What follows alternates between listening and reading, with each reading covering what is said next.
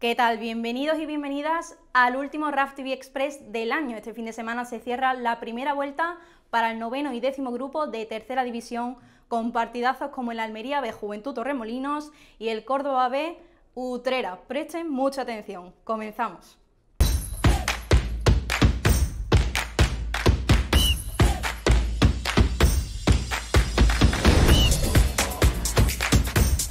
Arrancamos con la última jornada de la primera vuelta para el noveno grupo de tercera división. El primer encuentro a destacar es el Torreperogil Huetortájar. El equipo que juega como local lo hace en apuros, mientras que el equipo que llega como visitante lo hará como tercero en puestos de playoff de ascenso a Segunda Federación.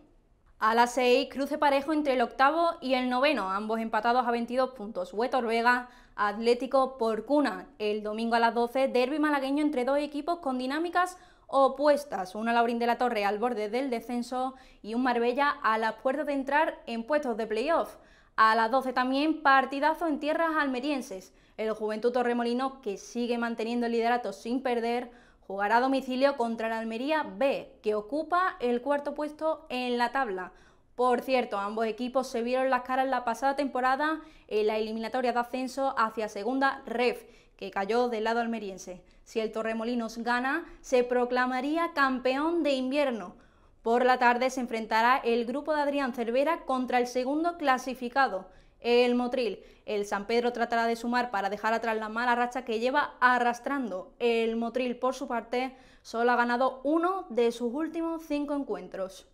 17ª jornada para el décimo grupo. El grueso de partidos se jugará este sábado, 6 encuentros en total. Destacamos el igualado duelo en la parte media de la tabla entre el Sevilla C y el Conil. Octavo y noveno se ven las caras con un marcador empatado a 20 puntos.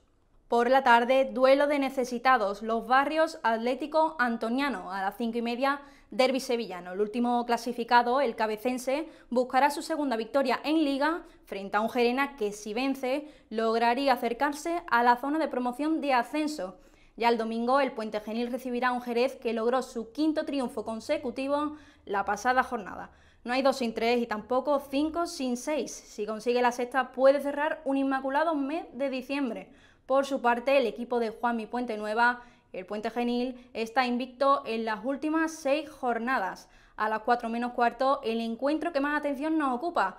Partidazo en puestos de playoff de ascenso entre el filial cordobesista y el Utrera. Continuamos con el primer grupo de División de Honor. Pueden ver todos los horarios en pantalla. El domingo viajamos a Huelva. El Bollullo jugará como local para enfrentarse a un Atlético Central en el ecuador de la tabla. A las 12 también, el Viso, que llega tras vencer el pasado fin de semana al equipo de Pepichi Torres, se desplazará a Cádiz para jugar contra un Jerez Industrial que quiere salir del descenso para comerse las uvas en puestos de salvación. Mismo horario también para el encuentro entre el top 2 de la clasificación y el 17º, Coria Torreblanca.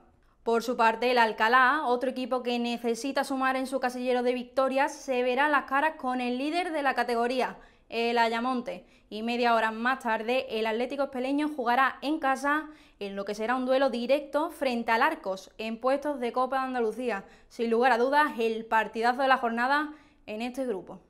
Turno para el grupo 2, jornada de descanso para la Cañada Atlético. Ahora sí, el domingo por la mañana, 2 equipos en la zona de peligro se verán las caras en el campo municipal Antonio Ballesteros, Celtic Churriana.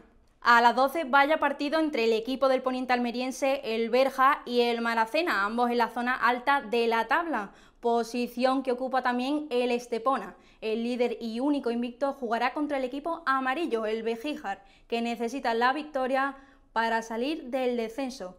Hay cuarto cruce entre un Atlético Monachil que quiere remontar su racha de 3 derrotas consecutivas y un Málaga City con un objetivo completamente opuesto. Si el equipo malagueño vence, lograría su quinta victoria consecutiva y poder consolidarse en puestos de ascenso directo. Y por la tarde, encuentro en mitad de la clasificación, Villacarrillo, Poli Almería.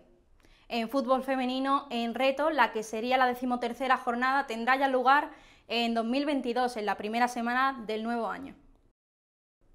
Este fin de semana en fútbol sala, en segunda división, tenemos el sábado por la tarde al conjunto almeriense, el Ejido, que no pudo jugar el fin de semana pasado contra el Oparrulo, pero que sí lo hará en esta jornada contra el último clasificado, el Leganés. A las 6, Humantequera Atlético Benavente. El equipo universitario recibirá a su rival desde puestos de playoff de ascenso.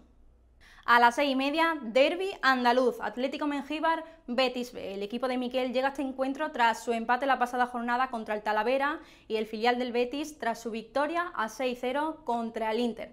Pasamos ahora a Segunda B, donde destacamos 3 duelos entre equipos andaluces.